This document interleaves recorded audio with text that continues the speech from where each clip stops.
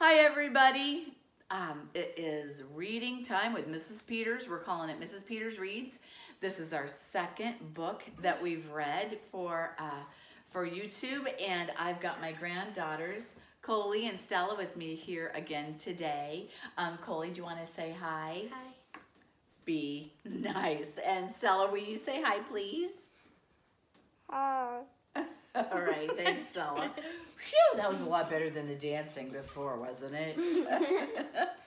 So today I'm going to read A House for Hermit Crab, and Coley's going to be my Page flipper. page flipper. Time for a move, said Hermit Crab one day in January. I've grown too big for my little shell. He felt safe and snug in his shell, but now he was too snug. Hermit Crab stepped out of the shell and out onto the floor of the ocean.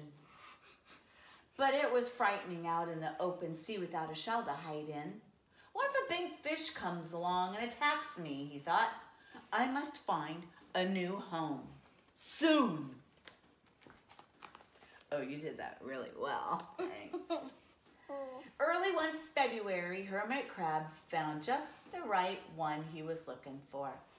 It was a big shell and strong. He had moved right in, wiggling and squirming about on the inside to see how it felt. And it felt just right. But it also looked, well, a little plain, thought Hermit Crab. In March, we've had January, February, and now March. He met some crab anemone. They sway gently back and forth in the water. How beautiful you are, said Hermit Crab. Would one of you be willing to come and live in my house? It is so plain, and it needs you. I'll come, whispered a small sea anemone. Gently, Hermit Crab picked it up with his claw and put it on his shell. In April, Hermit Crab passed a flock of starfish moving along on the seafloor. Oh, how handsome you are, said Hermit Crab. Would one of you be willing to decorate my house? I would, signaled one of the starfish. Carefully, Hermit Crab picked it up with his claw and put it on his house. Then in May, Hermit Crab discovered some sea coral. They were hard and they didn't move. Ooh, how pretty you are, said Hermit Crab. Would one of you be willing to help me with my house and make it more beautiful? I would, creaked a crusty coral. Gingerly, or what's the word? Carefully, Hermit Crab picked it up with his claw and placed it on his shell. In June, Hermit Crab came to a group of snails crawling over the bottom of the ocean floor. They grazed as they went, picking up algae and bits of debris along the way and leaving a nice, neat little trail behind them.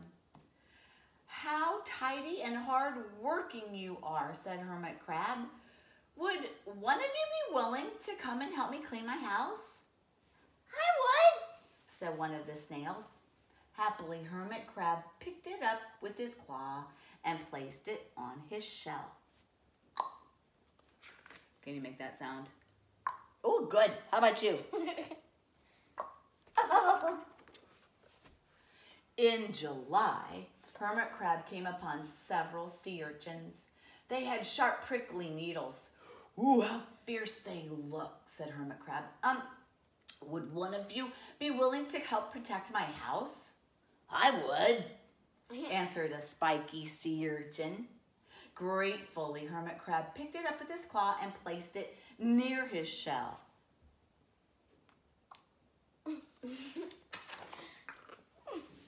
In August, Hermit Crab and his friends wandered into a forest of seaweed. It's so dark in here, thought Hermit Crab. It's dim to us, murmured the sea anemone. How gloomy it is, whispered the starfish. How murky it is, complained the coral. I can't see a thing, said the snail. It's like nighttime, said the sea urchin. I'm pretty sure I changed my voices from how they were before. Now it sounds like a pirate. In September, hermit crab spotted a school of lanternfish darting through the cold, dark water. Ooh, how bright you are, said Hermit Crab. Would one of you be willing to light up my house? I would, said one of the lanternfish, and it swam over near the shell. In October, Hermit Crab approached a small pile of smooth pebbles. Ooh, how sturdy you are, said Hermit Crab. Would you mind if we rearranged you? Not at all, answered the pebbles. Hermit Crab picked up one at a time with his claws and built a wall around himself. Now my house is perfect, cheered Hermit Crab. Do you remember what's going to happen? Don't tell! Do you remember? Yes. In November, Hermit Crab felt that his shell felt a little too tight and snug. Little by little over the year, Hermit Crab had grown. Soon he would have to find another bigger home.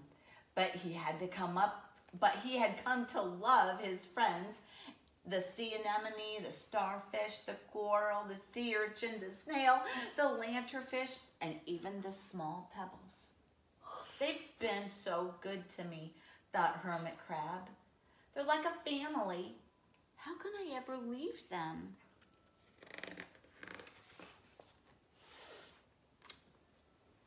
In December, a small hermit crab passed by. I have outgrown my shell, she said. Would you know of a place for me? I've outgrown my shell too, answered Hermit Crab. I must move on. You are welcome to live here, but you must promise to be good to my friends. I promise, said the little crab. The following January, Hermit Crab stepped out and little crab moved in.